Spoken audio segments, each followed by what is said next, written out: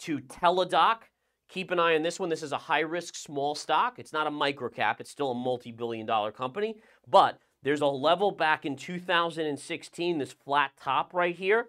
And if we look at the chart, we just are coming into that level now. So again, doesn't mean it's not going to go lower. Very well could. But these are the kinds of charts that I like. Now, when you look at a chart, a lot of you guys are probably thinking, oh my goodness, that looks scary. I look at a chart like this and I say, okay, well, number one, is it a sound company? Is it profitable? Maybe. Okay, let me find that out.